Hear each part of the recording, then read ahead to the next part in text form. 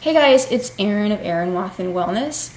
I just wanted to make a video because I haven't made one lately because my kids have nothing to do right now and we were on vacation and I really couldn't make one without screaming in the background. I came home early. No one is here but me. I'm going on a business trip tomorrow to California. I will post from there because it should be pretty picturesque. It's my birthday yesterday. Yay me. Listening to Katy Perry in the background because she's got a birthday song. And I wanted to talk about a problem. The summer screw-its. It's a thing. So right about now, you've got about 10 days-ish before Labor Day. It's really easy to say, screw it. I'm just gonna worry about my health later. So past the beer, past the nachos, past the whatever your personal thing is. Here's the deal with that. Remember how I always talk about breaking up with food being like the bad boyfriend, right? So for those of you that haven't read my book or you have no idea what I'm talking about, so when we break up with sugar, for good, not the fake breakups, but like the real breakup, we can't do stuff like booty calls. Meaning just travel a little, try a little.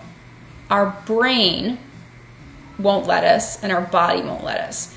Because as soon as we introduce it, bad things, right? Psychologically we want it, chemically we want it, it just doesn't work. So the best thing to do is just to take the guy's phone number out of your phone, pretend he never existed, burn his stuff, whatever you have to do for the guy analogy. So in the same way, when we eat a bunch of crap day after day, week after week, when we're on vacation or if it's just the summer, that collectively makes it so much harder to stop doing it. So if you've been doing that this summer and you're like, it's 10 days from Labor Day, what's the point in me stopping now? Like, screw it, right? It's going to get that much harder. With each day you eat more crap, it's that much harder to stop eating crap. Your energy levels are going to get less, you're going to be crabbier, things aren't going to fit right.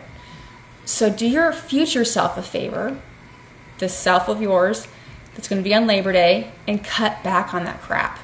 Drink more water, get more sleep, get more movement. Only have nachos every other meal.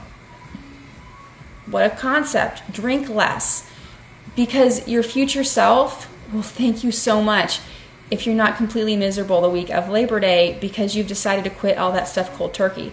All those extreme foods, you know, the chips at the liquor store, ice cream sodas or shakes or all that weird stuff you see on vacation. In the summer, let's face it, the summer's a long time. It's very intense food. The dopamine receptors in our brain get very excited by these foods. Our brain doesn't get that excited about an apple and a chicken breast, right? But that's what we really need. So if we go from the super exciting, you know, big burgers with onion rings hanging out from it, back to normal food, I mean, we're going to have a really pissed off body, right? But that's what we need. We need the normal food. So do yourself a favor and start pulling back from the crap. Because there's no way to game this system. There's no way to eat crap all summer, or even the last 2 weeks of summer, without suffering the consequences chemically. Even if you calorically can get away with it, right? You have fast metabolism, you work out, whatever. Chemically, your body is still going to react to the sugar or the high fructose corn syrup or the really intense whatever that's in that food.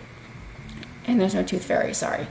So before I sign off, just really think about cutting back and all that stuff because the summer screw-its, you will not regret pulling back a little bit before Labor Day, okay? All right, thanks, bye.